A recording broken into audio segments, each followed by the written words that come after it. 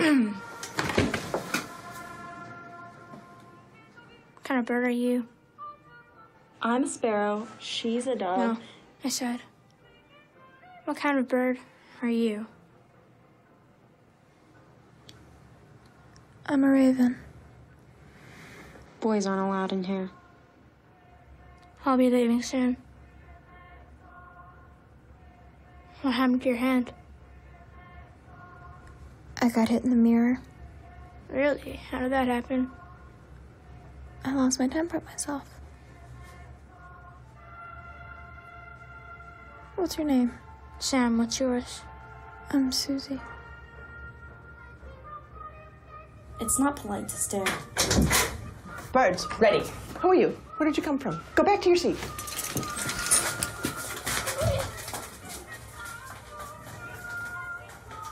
He likes you.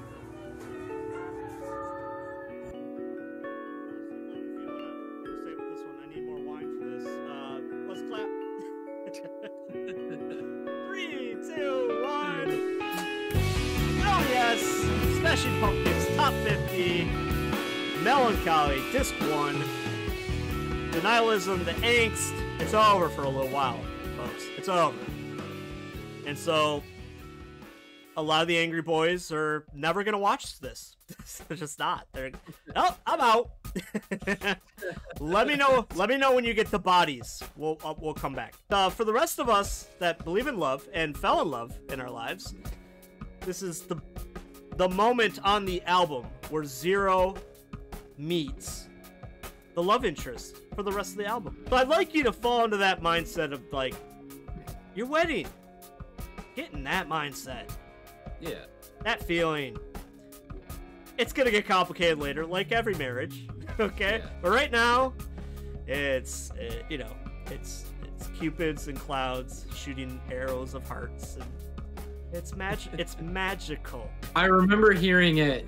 I remember skipping it a lot on the album when I was younger. Me too. So I think this is the difference between you and me. You have emotions, and I am a fucking robot. So when you hear this fruity love song, because you have emotions, you're like, I don't connect to those emotions. You hate it. You move on. Me, I don't connect to any emotions. So when I hear this fruity love song, it's the same as any other song that I don't connect to emotionally. So I get like, I can hear it on more like the technical level of the beauty that is the song. That would be my explanation. The lack of emotions is nice sometimes.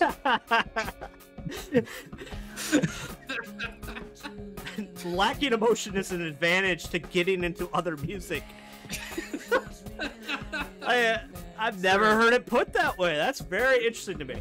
This is one of their biggest departures from what everyone thinks of when they think of the Pumpkins.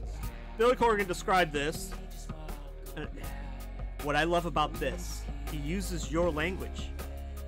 No one else in my life I've ever heard uses the words like into the void or being in the void. I don't know where you got that, but you're the only one that uses that language. So I pull this up today to hear what Billy Corgan say about this song. Here's the first fucking sentence. To counterbalance our many dark excursions into the void. Like, what the? Did you get the Mason script? What the hell? Like, I was very impressed by that.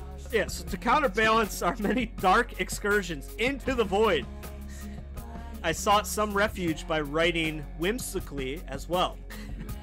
Into the void. I couldn't believe when I read that. Damn it. Damn it. Validating. That must be validating. Yeah, I'm sure Billy is feeling much better about himself knowing that I share. Yeah, he should, man. He should. So, Cupid De Locke is a reference to Matthew Locke.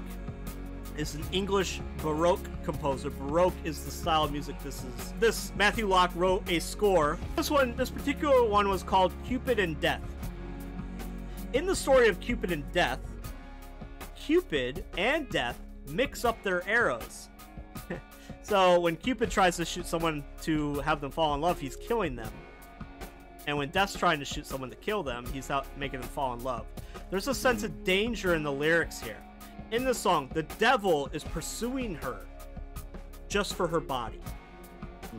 I think a lot of girls can relate to that they were pursued for sexual reasons, promised love, falsely promised love. And that's what they're navigating. Boys don't go through that as much. This is not Zero speaking, I think, in my interpretation. It's not Zero speaking. This is the narrator that was in Tonight coming back and saying, okay, here's what's going on in the story. I'm sitting on high telling you. Here's her. This is what's happening to her. Zero's going to come in at the end and speak for himself. I'll do my best to connect my robot heart together and remember what it's like to be in the early stages of love. Do I need to pull up wedding photos of you? I mean, what's it going to take, sir? No, I'll So I'm at a disadvantage, y'all, because basically I had a tough day with the kids. Yeah. All right, you again. yeah, exactly. Fuck you, go to sleep. Yeah, exactly. With that, let's continue the cuteness. Cupid De Locke.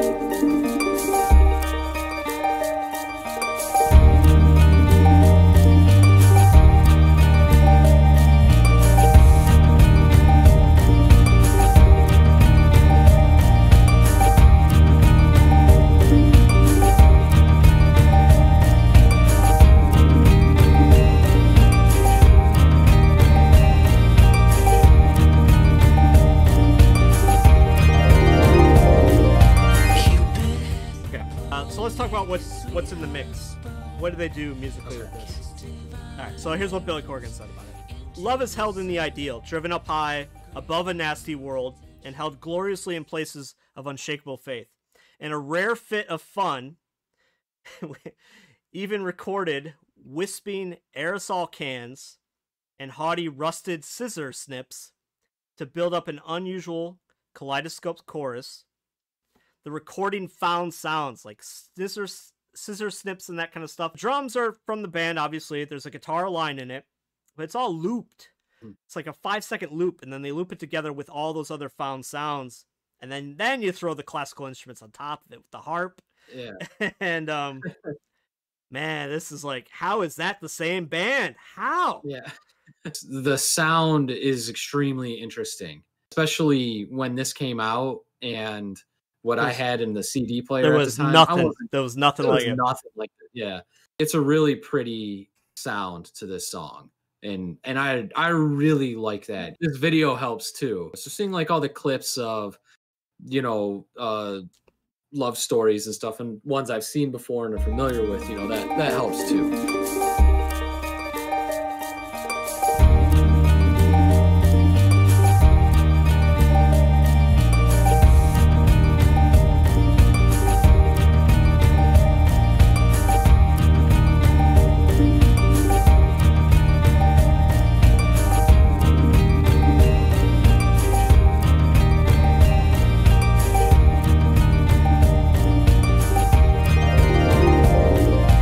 Cupid has the bow.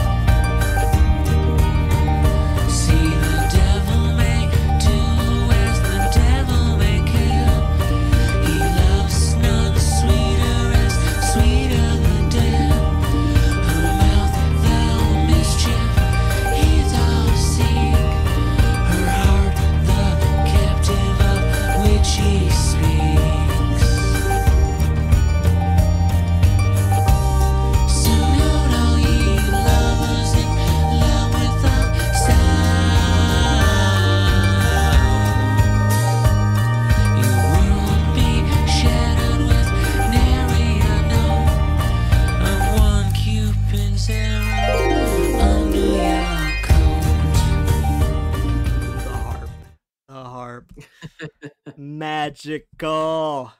Magical, this song. In true Beatles fashion, this is under 3 minutes, so it's almost over. So what you got, man? I will say this. Yeah. Like you were talking about, how did we go from an ode to no one to this song? Like this is a really, those two songs back to back, really good example of just the absolute range that the Pumpkins have, because no one else can do Yes. both Yes. this well. Yes. Right? Like, Thank you.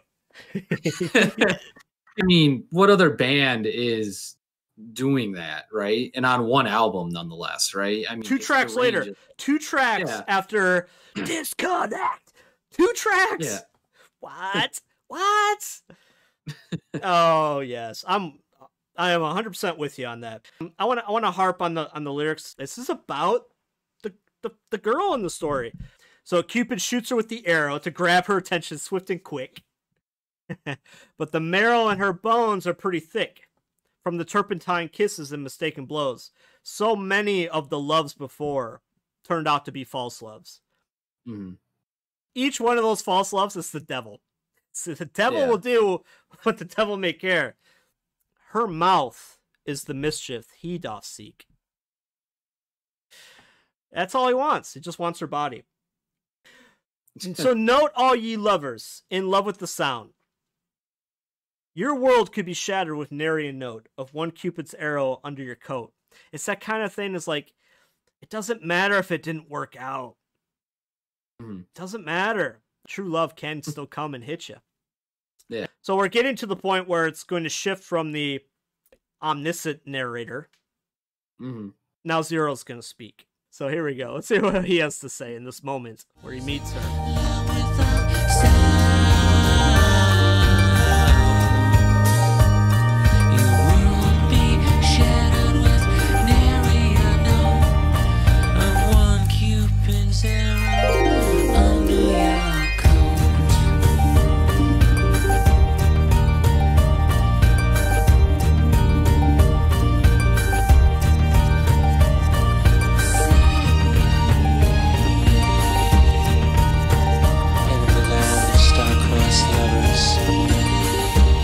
Barren-hearted wanderers, forever lost in forsaken missives and Satan's thrall. We seek the unseekable, and we speak the unspeakable. Our hopes gathering dust to dust, in faith, in compassion, and in love. So even if I had made it to the point before the spoken word, I would have rage quit right there.